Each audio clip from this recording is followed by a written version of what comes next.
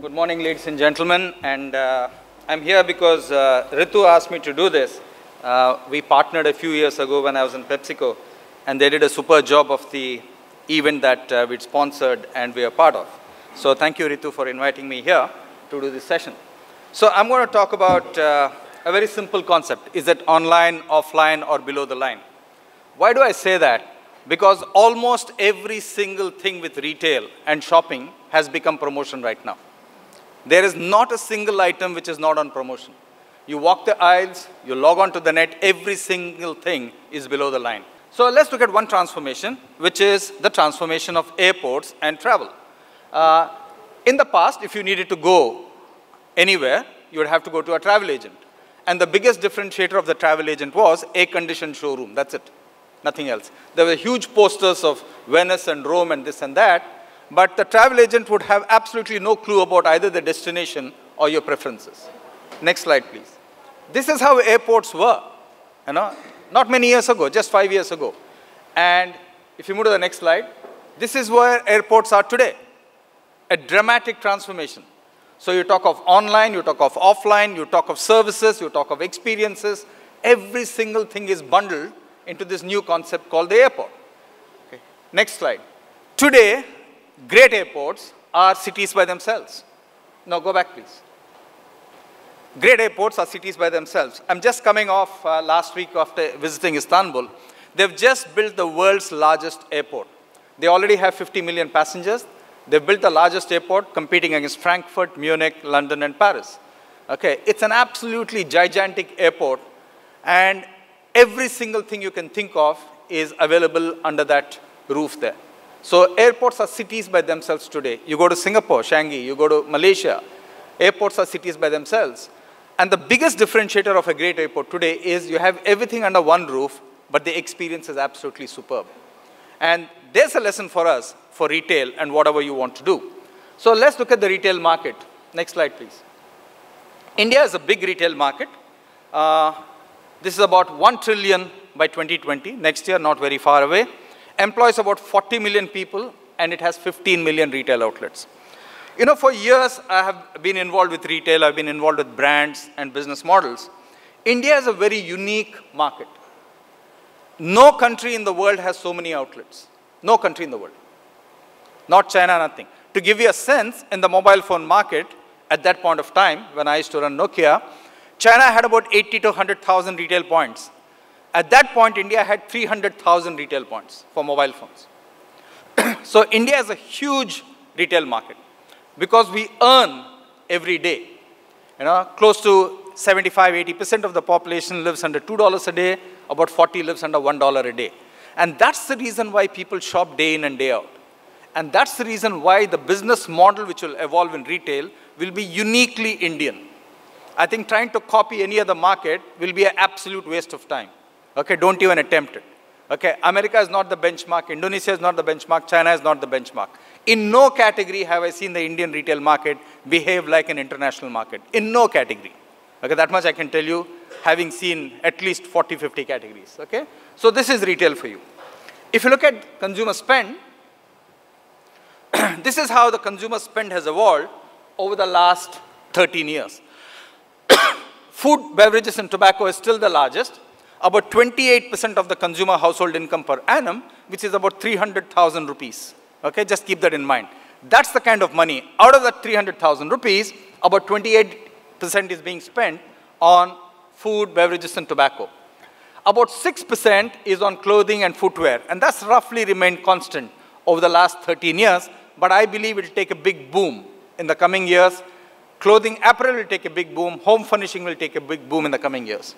Rent, fuel, and power is again similar at about 14%. Transportation and communication is about 18%. Education has more than doubled from 1.7 in 2005 to 3.9%. Others are, all the other miscellaneous stuff which is coming through. So if you look at it, most advanced countries would have food, beverage, and tobacco spend at less than 10%. Okay, will India get there? Not as yet. It will take significant amount of time before India gets there. So if you look at this and then ask yourself, what are the big categories in retail today? These are the top 4 categories in retail today. Obviously, food and grocery is number 1. Obviously, apparel is number 2. Obviously, you have jewelry at number 3. And finally, you have IT, electronics, etc. at number 4. These are the 4 big formats, the 4 big categories. Now, if you're setting up a big mall, you're setting up anything, you obviously need the big brands in these categories to come through. Otherwise, you will not have enough purchase or enough sales going to happen. Let's look at the old retail business model of India and how it's changing. If you look at it historically, retailers and brands have never partnered well in India. It's very difficult for both people to understand that they need each other. Okay? I've tried my level best when I was on the brand side to convince retailers that they need to partner. Somehow retailers think that they own the consumer, which is not true at all. If you think you own the consumer, you're living in a very different and wrong world. The same problem existed with telecom companies. Telecom companies did the same. They thought they owned the consumer. Finally, telecom became a pipe. So retail will become a pipe if you do not innovate and if you do not build experiences. You do not own the consumer. So please get that off your head. Okay? So true business will come through true partnerships. Okay? Select a few brands, partner with them. The rest will follow. I guarantee you. When they see that the benefits of your partnership are very good for people. Let's look at the old retail business model. The old retail business model was have a few loss leaders, put it at the right price, draw crowds there. Okay? Sell, for example, soft drinks at the price of water. That's a loss leader. Bring people in. Second, do private label, especially in food and beverage. Try and do as much private label as possible so that your margins are better there. Third, monetize shelf space and window space. Hey, this is the aisle space, this is the window space, please pay me 100,000 rupees per month for this or whatever it is. And finally, assisted sales. Somebody on the floor to assist you. This was the old model. Okay, by and large, nothing has changed for quite some time. Okay, so next, the old retail enablers have been the following. A lot of emphasis on supply chain. How do I take out cost in the supply chain? How do I minimize inventory? How do I maximize OTIF from my brand partners? That's been a big challenge, and many people have addressed it very well. Second, lighting. How do I ensure that the ambience of the shop, the experience is damn good? When big format retail came into India, the bulk of them started in the south, in Bangalore. And I'm from Bangalore. We could see the cascading effect on big retailers like MK Ahmed, etc. Suddenly, lighting went up, beautiful lights, beautiful ambience, everything was visible. So lighting was a huge experience creator in retail. Aisle management was very important. How the consumer goes through your shop, lots of shopper tracking studies. Checkout counter merchandise. At the exit counter, what all could you put there which was impulse so that you could maximize the last 2 items on sale there. And finally, barcode scanners. This was the biggest innovation in technology for the last 50 years. Why? Now, your vendor could ship the exact quantity, you received the exact quantity, you knew your inventory, but most important, by scanning the barcode, you knew which SKU was selling of which brand at what price. That was the advantage. So then end-to-end availability of information in terms of what was selling. But many times, the supermarket or the retail did not share that information with the brands and say, how do we collaborate? What can we do better? People who did that gained. People who didn't do that just kept that data as it is with them, did not benefit at all. So this was the old retail enablers. So how relevant is this model today? I submit to you data as of yesterday. I was looking at data. Last year, 6,800 physical stores from 300 brands globally have closed shutters. 7,000 stores from 300 brands have closed shutters in the last 1 year, physical stores. And there are some marquee names there, like Marks and Spencer's, etc., etc. So some marquee names there. So clearly, this model is not working. This model needs tweaking. This model needs change. Only then it will work, otherwise no. Why is this? Number one, shopper expectations are higher than ever before in every format being driven by online. Online defines everything today. And I believe that the Indian online marketeers have been extremely smart in terms of the business models they've brought to the table. You take it, don't like it, return it. All kinds of business models have come. As a result of it, because of online, all shopping is about an exchange of experiences. It's no longer the old travel agent. Go stand in a queue, sit there, drink a cup of tea with him, then go back home for half an hour. It's no longer that. You sit in your house, in your hall, start ordering whatever you want. One of the things we noticed is that in the past, consumers were very scared of luxury brands and premium brands. That's not true anymore.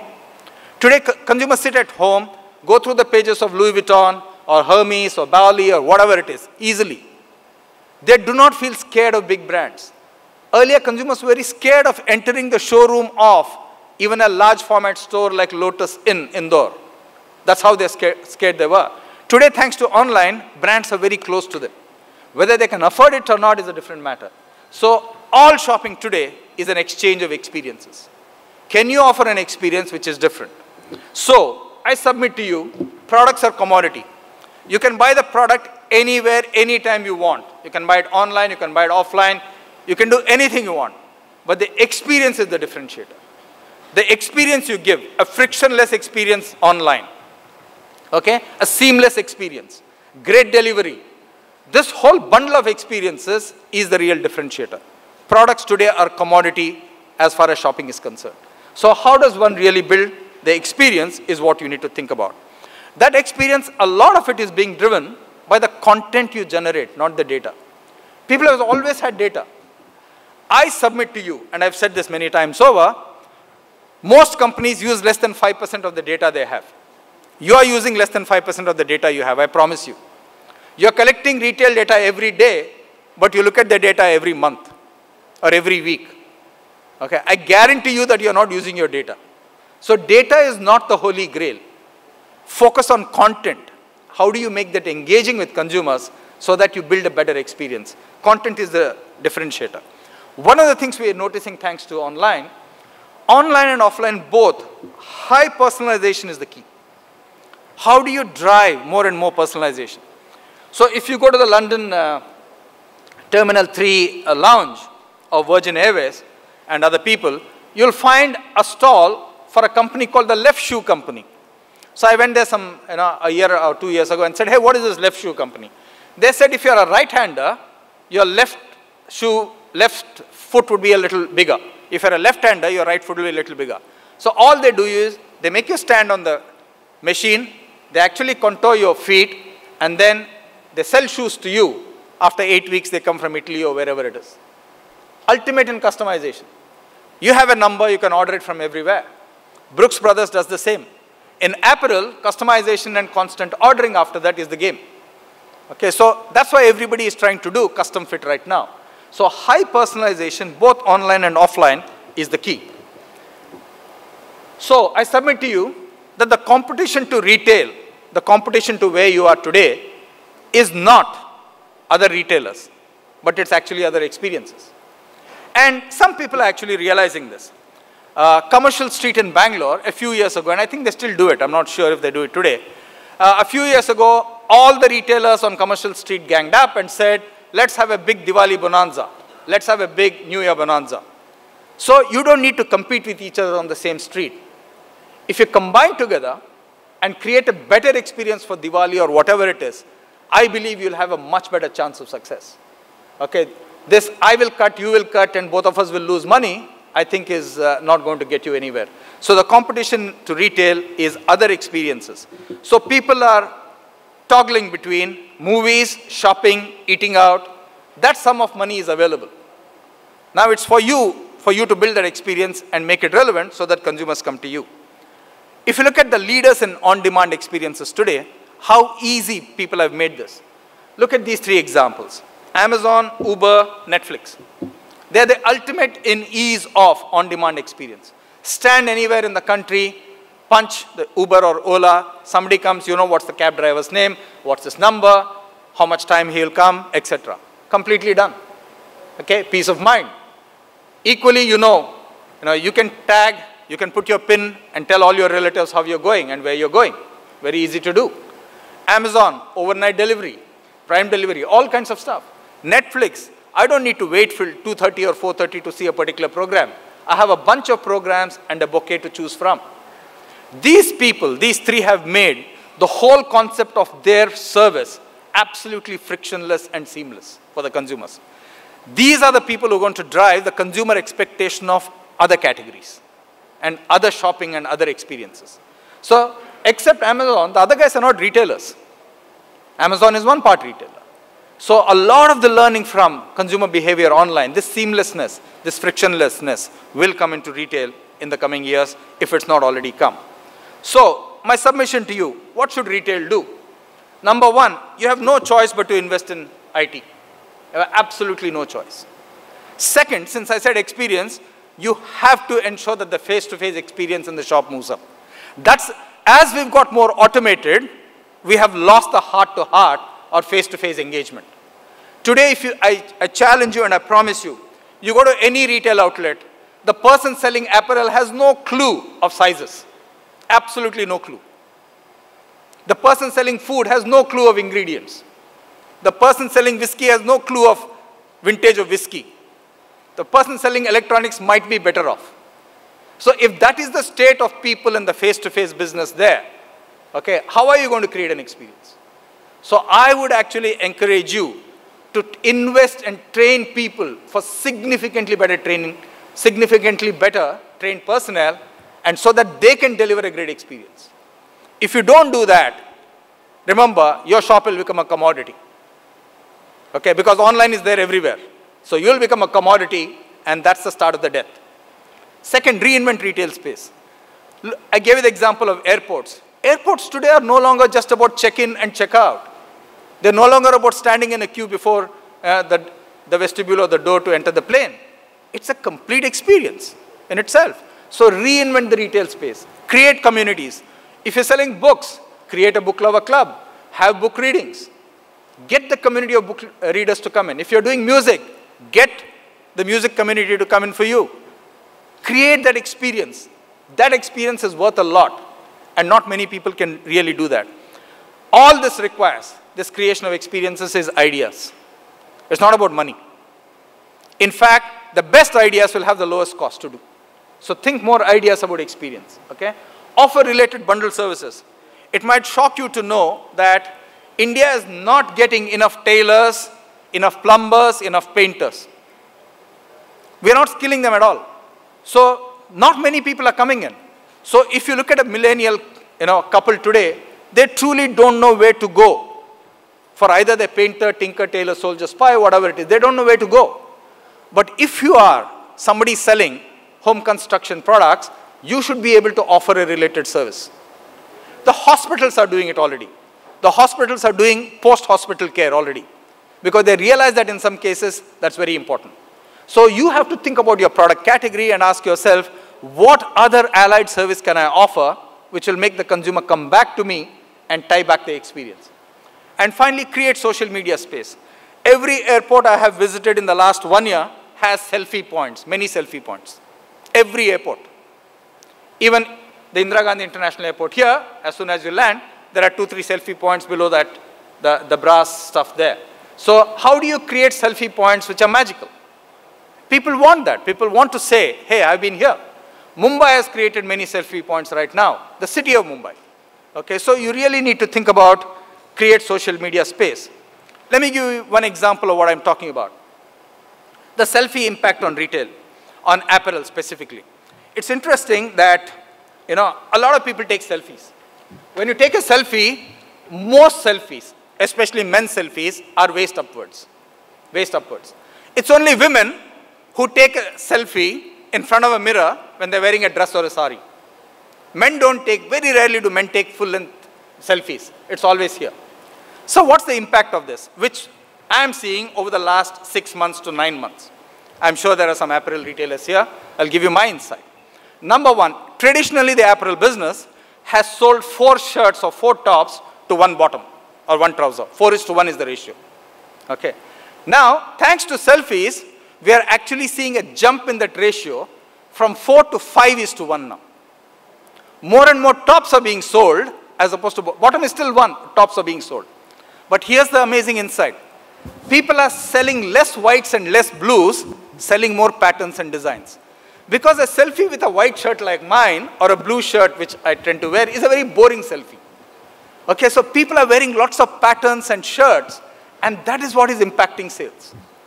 So the selfie culture, selling more tops, selling more design, selling less boring stuff. That's what's happening thanks to selfie. And trust me, online behavior is going to drive a number of choices in your categories. So, I believe one of the things consumers have today is they have a very rushed life. They have a very rushed life. Okay, everything is, in a rush. 25% of Indians are skipping their breakfast every morning because they're in a rush. The most important thing, if you really want to be a great shopping experience, is you need to conserve consumer energy. Every single thing you do to conserve consumer energy, ask yourself that question in your boardroom or in your meetings. Is this initiative going to conserve consumer energy? Or is it going to frustrate the consumer? People give you all kinds of words, frictionless, etc., etc. What does it mean to the consumer? I spend less energy, but I get a great experience. So less energy, maximum experience. That is going to be the motto in the way consumers will interact with all of you. So in summary, I would say online, offline, or below the line. Most stuff in retail is price-led at this point of time. Online experiences are driving consumer expectations offline significantly. I gave you the 3 examples of Amazon, Uber, and Netflix. Anytime experience is what it is. Products or commodities can be bought in via any business model. They can be bought in a pawn shop, they can be bought in a supermarket, they can be bought in a hypermarket, they can be bought online. So the product is a commodity. When you focus on the product as a commodity, you'll only end up price discounting. If you focus on the experience, then your product will be able to command a better price thanks to that experience. The best experience I gave you was the airport experience and how airports have changed significantly over the last 10 years. I believe retail will also change significantly. The issue is not about data. The issue is about insight and the ability to create that experience. Okay. Please partner with brands because that's not something that Indians do very well, both on the brand side as well as the retail side. Because each person is arguing that my brand is better than yours. If you think of yourself as owning the consumer, you will end up as a pipe. You will end up as a pipe. You will not create value either for the consumer or for yourself. So your challenge is to partner with brands and ensure that you create experiences which are memorable so that consumers come back to you. So create communities via your retail space, and that can be a big winner in itself. So at the end of 24 minutes, thank you very much, ladies and gentlemen, and thank you, Ritu, for calling me here. Thank you and have a great day.